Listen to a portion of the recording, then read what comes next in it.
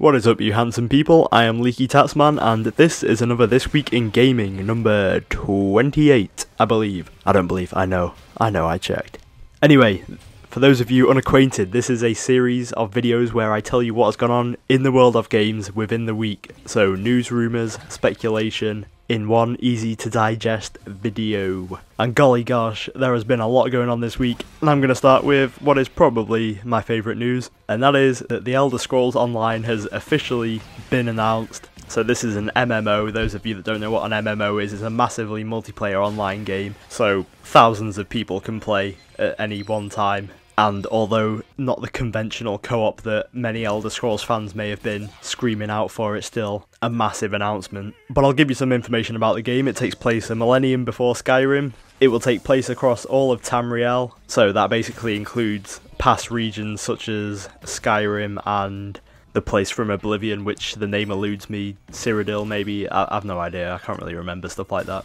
Anyway, yeah, so in terms of physical space it sounds massive. It's going to feature 3 factions that are warring against each other and you're trying to vie for control of the entire place. It's got player versus player combat, which I guess would be a standard given. It's a 2013 release for the PC and Mac, and it's being developed by ZeniMax Online. These guys did Dark Age of Camelot, which although I never played, I heard very good things about it, so it looks to be in capable hands, although the screenshots suggest that it's going to be a bit of a World of Warcraft clone, which I really hope isn't the case. It's starting to look quite generic. But I mean, on name alone, this game should be a viable competitor to World of Warcraft, so it'll be interesting to see the kind of reception that it gets. Okay, also this week, Black Ops 2 finally got officially announced after being leaked for weeks and weeks. Activision released a debut trailer. It shows morsels of gameplay and it looks to be in the future. I believe the year is 2025 that it's going to be set in,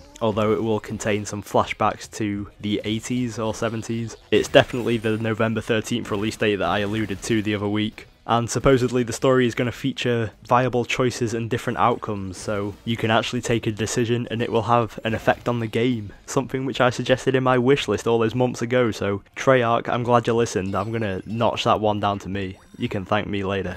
Another little bit of news with that game, there's a new tactical mode, I think it's called Strike Force, where it seems to incorporate elements of real-time strategy games, which sounds kind of interesting, but then they announced that it's single player only, which is kind of not interesting. Okay, some kind of crummy news. Bayonetta 2 has supposedly been cancelled. Now this is due to the ongoing financial troubles at Sega, as they are having redundancies across America and Europe. And although Bayonetta 2 is not the only casualty, supposedly, again this is just a rumour, it's probably the most high profile one, as the other projects were either unannounced or of no real significance. Now I tried the demo of Bayonetta, I thought it was quite good, but it's not really my kind of game. But I know it had quite a niche following, and they would be pretty bummed out if this news was true. But you know, that's the world we live in now, where finance is everything. So is it disappointing? Yes, but is it surprising? Not really. And I'm going to keep coming with the crummy news, because I'm just a bad guy like that.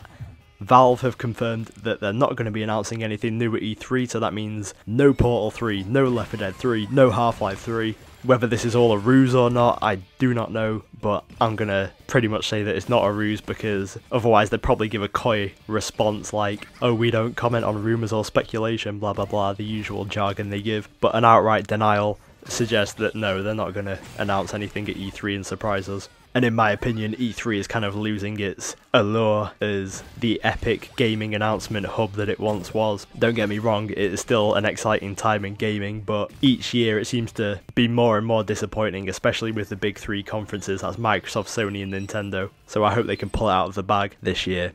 Alright, another thing this week, a standalone expansion for Saints Row 3 is coming.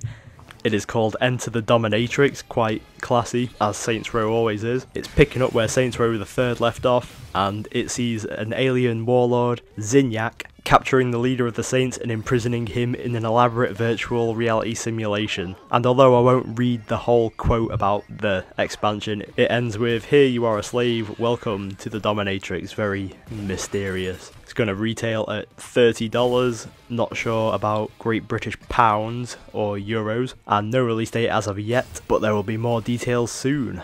I think that's quite a cool announcement. I'm always down for some more Saints Row. I love the games. I'm hoping the fact that it is a standalone expansion means that it's some sizable content like the Grand Theft Auto ones, but I am somewhat pessimistic seeing as Saints Row is quite synonymous with small DLC, so hopefully they can pleasantly surprise us.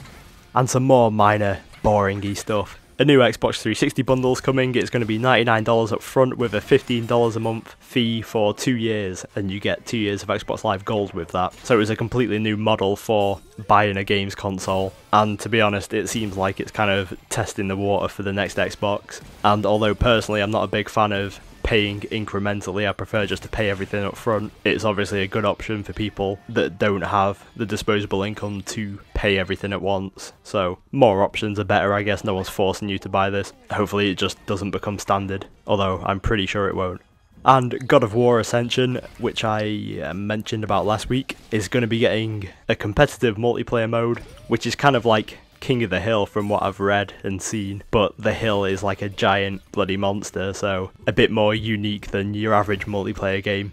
And although God of War is one of the games that I'd have thought would be the last to get multiplayer, I still think it could be quite interesting. I mean, look at Splinter Cell. I'd have never pictured that having great multiplayer, but the Spies vs Merc stuff was some of the best we saw last gen. And also, a couple of quickies. South Park the game is now going to be called South Park The Stick of Truth. No idea what the name derives from. And the original Deus Ex is going to be coming to the PlayStation Network. This was leaked by a Peggy listing, which actually listed the game as coming out on May the 1st, which is obviously passed, but I'm assuming that was just a placeholder date. And one thing I'm definitely hoping for is the fact that they are going to release it in HD, because the game looks incredibly dated.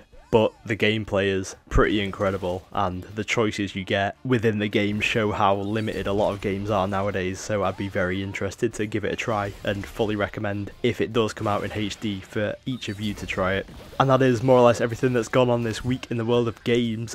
As always, I'd love to hear your input on what's gone on. Do you think the new Elder Scrolls Online looks good? What would it take for you to give it a try? Do you think it will knock World of Warcraft off its perch? Or how about Black Ops 2? Do you think that the move into the future is a good one, or would you prefer to go back in the timeline to more of the 70s style of the original? Or how about E3 and the fact that it seems to get less exciting every year? So as always, I'd look forward to your comments. I love to talk games, so hit me with your best shot, as Pat Benatar once said. So if you like the video, please hit the like button. If you like me, please subscribe, and if you could also follow me on Twitter, that would be quite pleasing to my insides. Okay, thanks for watching, and peace out.